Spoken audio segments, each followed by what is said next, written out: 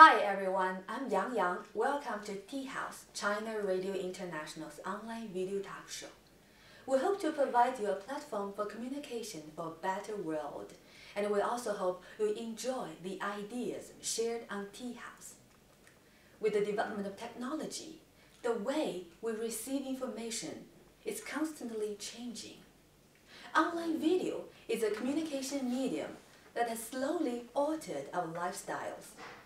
Today, we're having a cup of tea with a special guest who will share his understanding of online video industry in China here in Beijing. My name is Daniel Thunberg. I'm the Senior Vice President of Sales and Marketing at ChinaTV. And on today's edition of the Tea House, we're going to talk about online video in China. And I'm going to have a discussion with Yang about that subject, and I hope you're going to enjoy the show. Do you want to know more about him? Please take a look at this short video. As KIT Digital's Senior Vice President of Sales and Marketing in the Asia-Pacific region, Daniel Thunberg is responsible for overseeing all sales and marketing activities across the region. Prior to joining KIT Digital, Daniel worked for Irdeto for 12 years, holding a wide range of global and regional roles in sales and marketing, with a world-class client portfolio including SoftBank, Samsung, SK Telecom, China Mobile and Huawei, among others. Originally from Sweden, Daniel has lived and worked overseas since 1977 in Canada, the Netherlands and South Korea. In 2006, he relocated with Irdeto to Beijing, China. Daniel received his BA in Political Science and Sociology from Linköping University and his MA in International Relations from the University of Amsterdam. Daniel, welcome to Tea House. Thank you. You know that in China, when we have tea, we have snacks. And I know that you are from Europe. And when Europeans have tea or coffee, they have a special kind of food to go with that. And what is that? Since I'm Swedish, I thought I'd bring you some Swedish meatballs. Oh, it's a gift for Tea House, right? Yes, Thank it is. you. So what I did was, normally you should eat meatballs warm. And my wife said that Chinese people probably not like cold meatballs, but in Sweden we do eat cold meatballs on sandwiches. So I thought I will introduce two different versions to you.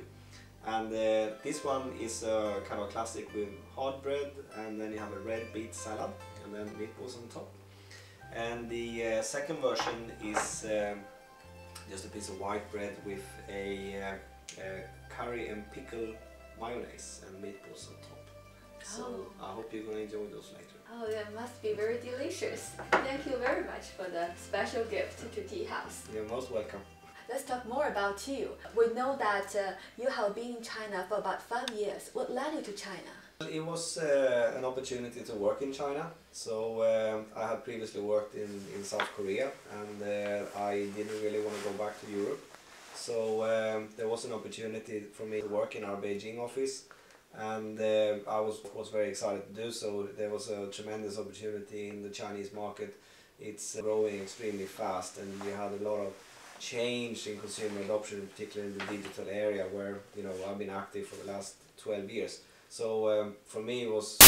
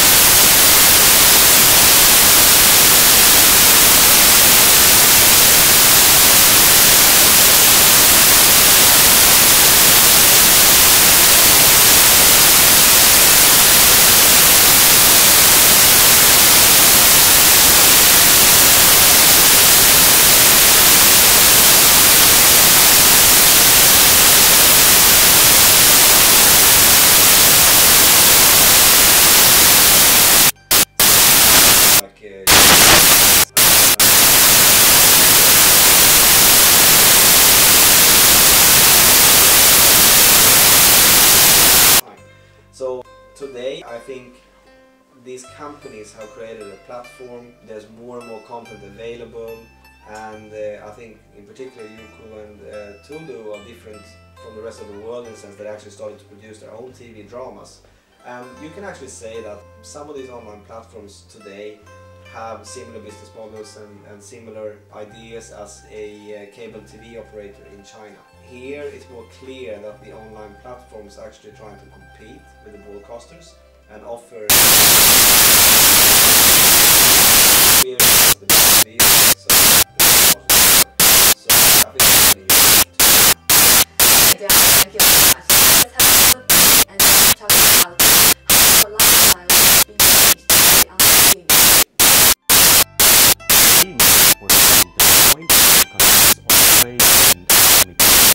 Moving towards finding a win-win solution. Control for the price of tea.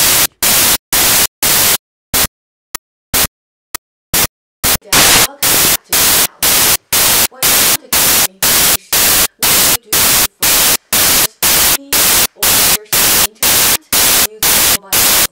looking for information, I usually go to the internet, and if I use my mobile phone or my tablet or PC, it really depends on what I am and what I'm doing at the moment. If the office, I'll probably use a laptop. If I'm on the road, I will definitely use my phone or my tablet.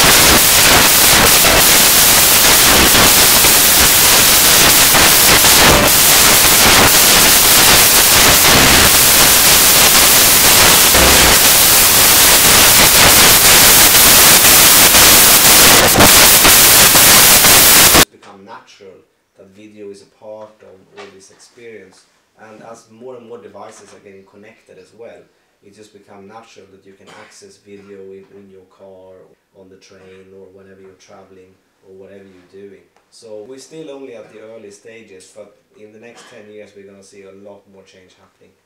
As we all know that Kit Digital is a premium provider of video management services and software. Are there any counterparts here in China that do the same thing with Kit Digital? There are Chinese companies definitely that are doing similar things that Kit does, but not necessarily on the same scale. I think Kit is a company that does a lot of things. If you look at the whole value chain and all the things you need to do when you're thinking about deploying an online video service.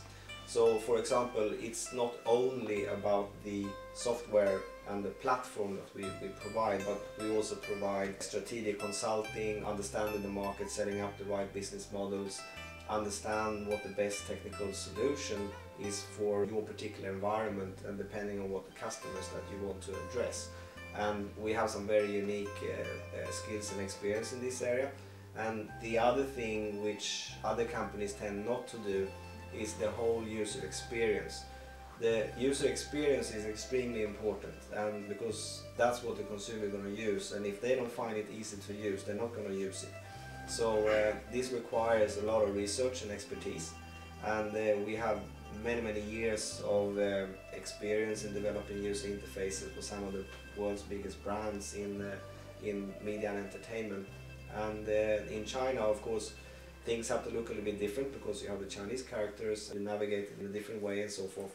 But these are all things that we have taken into consideration in our localization strategy, and you know, we just know that we have to work according to the Chinese mind instead of a Western mind. So we have a fairly comprehensive offering that really goes end to end, and that really is our strength. What is on the one end and what is on the other end? Of course, you have on one end you have the content being produced. So that's if you can say like one lens is the lens of the camera. On the other end you have the consumer's eye, which is the other lens, and we do basically everything that happens to the content in between those two lenses to find a way to the consumer. How did you connect the content with the audience and to improve the user's experience? There's various ways that we do that. I mean, one obvious way is like how you present the content when you try to find it, whether that's on your laptop, whether that's on your connected TV, whether it's on your smartphone, or what have you. Every those items have different size of the screen, and the way you navigate on those screens are different. So typically on a tablet you use your finger and you will drag and drop things. On your smartphone, some phones you will use your finger, some phones you would use a kind of a scroll ball or a navigator, and then on your PC typically your screen is bigger and then you have a mouse that you can navigate and so forth. So you always have to look at how the consumer is actually going to use the navigation and what tools you have available to do that, to make it easy for them to navigate. The other thing is basically there's so much content available today, and it can be really difficult to find exactly what you're looking for. So recommendations are very important for consumers in an online world. Then you have the natural problem when somebody says that something is good. You don't necessarily know if you think it's going to be good because you don't know that person who actually said it was good. With content, everybody have different tastes. Some people like love stories, some people like crime stories, whatever, you know. So it's all about your taste. So one thing which is really beginning to take off now is what's called social TV. So that means that basically when you watch video, let's say on a particular platform, you would have the opportunity to share that with your friends in your online community. You can build communities around your platform where people interact with each other, they give recommendations to each other. Search and discovery is a really